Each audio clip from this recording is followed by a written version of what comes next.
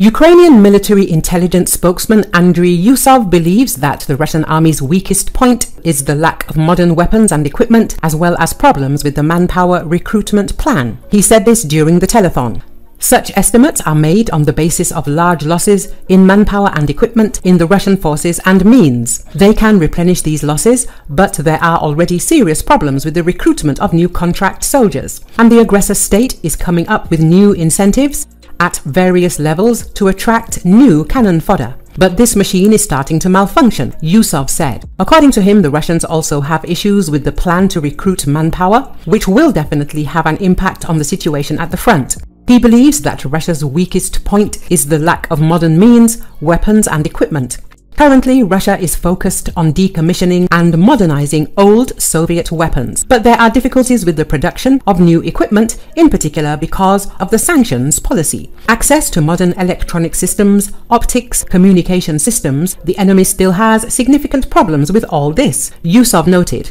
Recall that Russia's oil refineries are proving highly vulnerable to Ukrainian drone attacks, and the domestic oil and gas sector faces a formidable challenge as Kyiv's ambitions and capability increase, industry and defense sources in and outside Russia have said. Some 16 Russian refineries have been hit, some multiple times, as well as the Ust-Luga condensate plant, numerous fuel depots and parts of Novorossiisk port. The drones used for such long-distance strikes differ from those on the battlefield and demonstrate some kind of good guidance system, likely involving satellite technology or image recognition software, a long-standing Moscow-based defense analyst told S&P Global Commodity Insights, requesting anonymity. The Ukrainians see what they're hitting, and Russia does not have good ways of countering such attacks, the analyst said.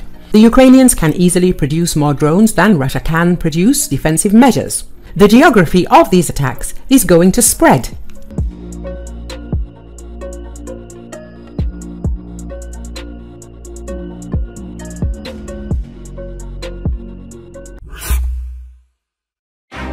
Russian troops attacked columns of armored vehicles, a pack of motorbikes and 200 paratroopers. The enemy tried to break through on the Kharkiv direction, but it was stopped by the fighters of the AFU's 79th Separate Paratrooper Assault Brigade, who are holding the defense in the southwestern part of Donetsk region. The brigade fighters reported about the course of one of the largest armored attacks by the Russians on their Facebook page. The message of the fighters appeared on the network in the evening of July the 24th. It is indicated that the Tavria Brigade repelled the largest attempt of the Russians to break through in the Kharkiv direction. 57 armored vehicles went into battle, including 11 tanks, 45 armored vehicles, 1 Terminator tank support vehicle. This mass of vehicles was assisted by racers on 12 motorbikes and 200 Russian paratroopers, the Ukrainian military said. The Russians launched their attack in the morning and moved from several directions at once. At first, they were stopped on the distant approaches by artillery and mines. Then FPV drones came into play. At a certain point, the assault stalled. The armored vehicles stopped and the paratroopers scattered to shelters in forested areas. However, drone operators found them there too, the Ukrainians summarized. As a result of the battle, our paratroopers hit 6 tanks and 7 AFVs with infantry, burned all 12 motorbikes. The Russians suffered huge losses in manpower. 40 Russians destroyed, another 37 wounded, reads the note of 79th Separate Paratrooper Assault Brigade. A video from the scene shows columns of Russian tanks moving straight across the fields. 5 vehicles can be counted in one of them, the battle footage shows.